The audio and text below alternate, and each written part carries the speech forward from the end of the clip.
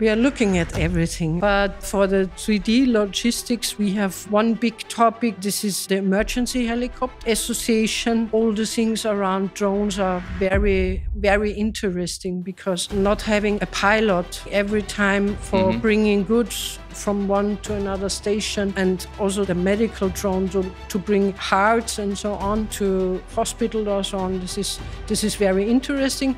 And there we are cooperating with the Swiss Association and with the Netherlands associations. We had a first trial to bring the medical goods faster and better to the needed point.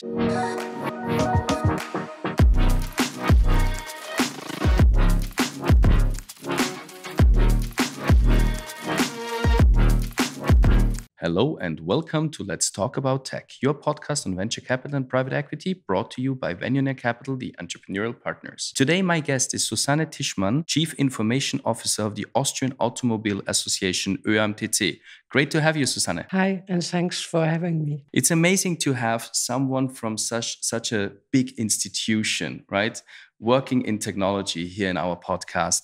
Tell us a little bit about your story. How did you become a Chief Technology Officer? Such a big position. I'm sure there was a long journey, and somewhere it started with the interest, with the nudge to technology. Yes, I'm from the west of Lower Austria. It's a very rural situation, and my father was a local banking chief, and my mother was a housewife. But I learned early, when I was 10 or 11, that there is something out there with computers.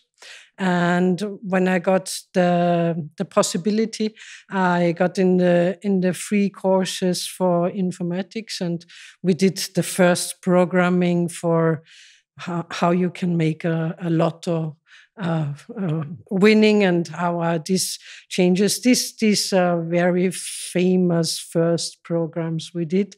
And then I was very interested. I had two main interests in school. The one was architecture and the other one was technology or IT. But as the architecture was not so mine, I then started studying technical mathematics because math was also one thing I did very. I was very fast, and it was very good for me to work with figures, and I like math in school very much. But I thought it would be a good idea to have a broader sight on my own involvement, and then started also to study economics and IT. So in Austria, it's called Wirtschaftsinformatik, and this was the one I really enjoyed because we did economics and we did IT, but we were more than the half girls in our studying, and it was very interesting. And when I did the study, I first come to the ÖAMTC in a situation to have work besides my studying, to have money. And there I started in summer with call center and did the calls. And after the summer, I was asked to stay and to do some work which were needed for computers. And the first thing I did was that I made the first geolocation system for the ÖAMTC for the roadside assistance. So every street in Vienna I did in the geo-positioning so that the dispatching for the petrol guys can be more optimized than in before, where we had paperwork for each and every roadside assistance. And I assume this was before Google Maps. Yes. And Waze. This was in years when the one was in the front of the year number. Okay. So 1994, I started in ÖAMTC, and this was the first year. Yes. It's incredible. So you always developed future technologies. Over the course of your work, what kind of innovations have you implemented in the Automobile Club? I was asked 1997 to stay at ÖAMTC and do the first project work. It was really a big project to centralize all the emergency calls to 4 locations, having a new software, a new logic, new telephone, and there was a project guy, and 2 years later, I could step into the whole organization and got the chance to take over the whole emergency centers in Austria. There, within the software, the 7 and 24 situation for the software, and this was the first innovation we tried to tell our customers on telephone how long they have to wait until the petrol guy will come. And so we tried to find an IT solution, it was back 2002, and find an algorithm for this traveling salesman problem. Mm-hmm. But I have to say it was a fuck up, because my own husband was a petrol guy who was really fast. And every day when he has his slot, the waiting time was too high. Mm-hmm. And at the days when he was not in slot, the waiting times were too less. And we have to realize that we didn't have the technology, we didn't have an algorithm, and we had no chance to improve this on this situation 22 years ago. When we stepped in again about 2010, there was a little bit more chance, but also the situation that there is no algorithm. There is no algorithm today as well. But what we learned in between, we have now the technology. We have the technology. We have compute power. So we don't need one algorithm. Mm-hmm. This was the restrictions in the 2000 years that we didn't have compute power. So this was the very big change from, let's say, 2015 to 2020, when cloud has begun to start, that there are real big amounts of compute power where you can land something. So you can land 10 minutes in the cloud, and you have a first idea if your machine algorithm will work for saying the waiting times or not. And that is the technological game changer, that the compute power is now available, and also for small amount of money available. For all of you that have never heard of the traveling salesman problem, please Google it. It's a mathematical problem to optimize the route of salesmen originally. That's why the name is. But this is also for the service employees, the patrols coming to save you when your car is dead on the streets, right? And you need to optimize this so that everybody waits the lowest time needed, right? And to optimize that, that's a global problem, right? You're benchmarking with several other organizations around the world. Is this something where you see that some countries are doing better than others, or is this a constant development that you jointly do as automobile clubs globally? Yeah, it's more the jointly involvement, and we have within the FIA, which is not only for racing or Formula One, but also for automobile clubs all around the world, and coming together, we do a really intensive exchange every year, and everybody tells us where is he and what is his involvement, and we are also exchanging technology and also exchanging know-how, and that's more a common topic where we all work on. And as we are the helpers, we do not challenge as, hey, you are the first and you are the second.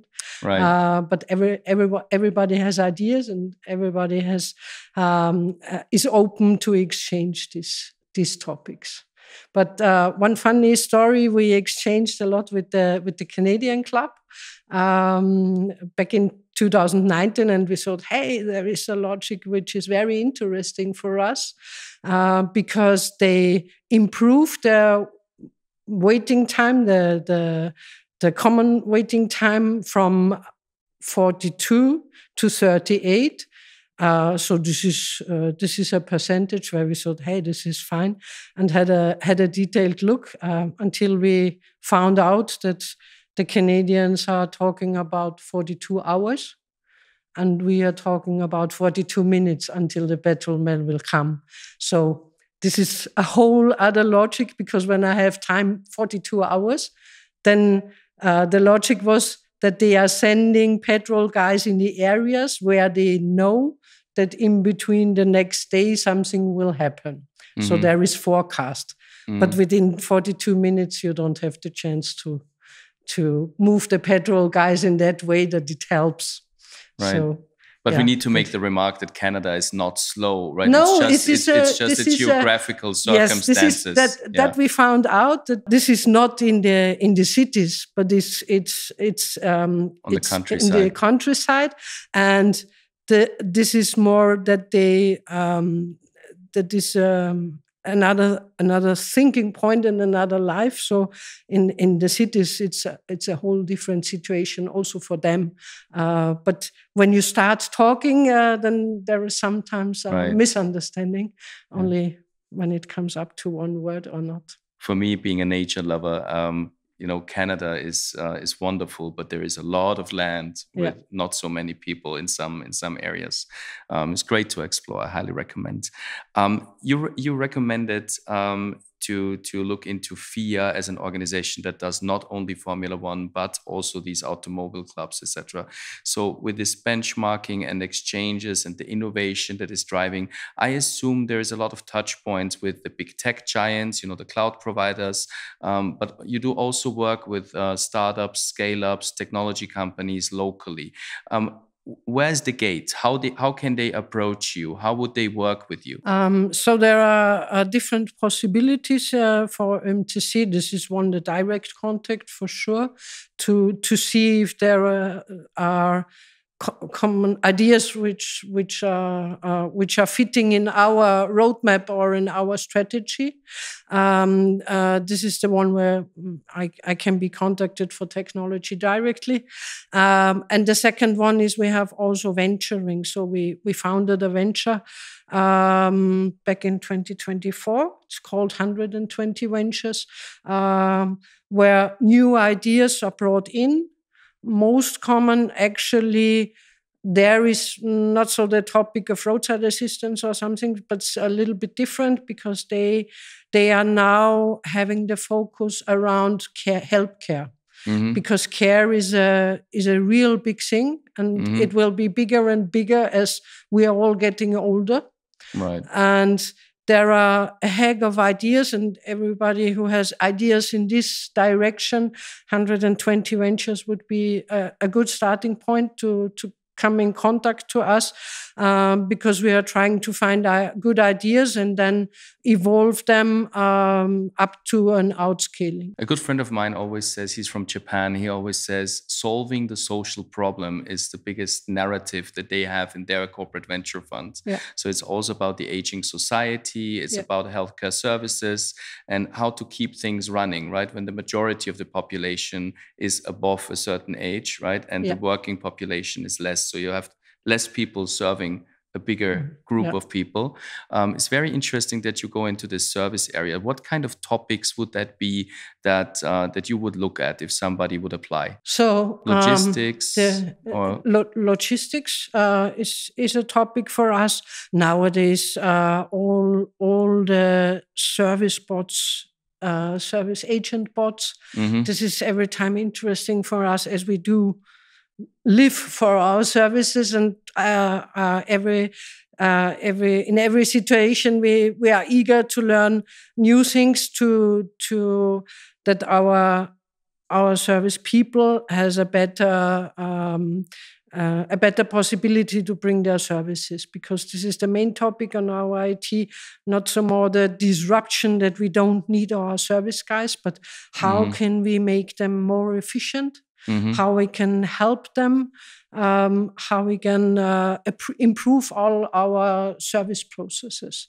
And that's the topic within ÖAMTC, yes. So usually startups would, ask family and friends, business angels, venture capital. Now you have a venture capital fund with 120 ventures, and as angels, right? Very, very famous in Austria. The ÖAMTC are called the Yellow Angels. So you might want to add Yellow Angels to the business angels as one opportunity to partner and exchange ideas. Looking a little bit into the future, there's global trends all around this topic of drones, right? So 3D mobility, 3D logistics. Some futurists are talking about a whole different network of travel and how consumer goods or even industrial goods will be delivered soon. How far is this already a reality, and how much do you have an eye on 3D mobility, 3D logistics? We are looking at everything a little bit, but for the 3D logistics, we have one big topic which we are also very interested in, because in our Christophorus, this is the emergency helicopter association. All the things around drones are very, very interesting, because not having every time a pilot for bringing goods from one to another station, and also the medical drone to bring the hearts and so on to hospital or so on. This is very interesting, and there we have joint ventures, not really a joint venture, but we are cooperating with the Swiss Association and with the Netherlands associations, and we had a first trial that a medical drone is done from an operator in Switzerland, but the drone flew in Austria. So these were also the first trials, and how we can optimize these ways to bring the medical goods faster and better to the needed point. There's obviously flight regulations that are super strict, right? On the other hand, the world leading software provider for flight management, Frequentis, is an Austrian company. Do you discuss the regulatory topics with the regulatory bodies and work with leading companies like Frequentis also on these? Yes, we are called a critical infrastructure on the topic of the helicopters. And yes, there we are very near at the Austrian laws, and as we do it for our customers regarding the cars and the car data, we also try to make lobbying and changes in the regulation on that topic, and we are very near. With Frequentis, we have also contacts, but on that topic not so at the drones, but there we have a new a proof of concept also with communication with customers. But the colleagues from the helicopters having also every time an open eye and an ear what's new on it, and making exchange on that topic. Cool. So if you are working on a game changer in mobility or a game changer in elderly care, healthcare, Susanne Tischmann, right, would be very, very glad to speak with you and learn more. I'm sure also the team of 120 Ventures. Yes. It was very interesting to learn from you how active and how innovative the Austrian Automobile Association ÖAMTC is. And in my humble opinion, I feel you're very innovative and a little bit setting the benchmark for the rest of the world, even though you said everybody's doing a little bit of the same. But this might be a little bit of my local pride. Forgive me.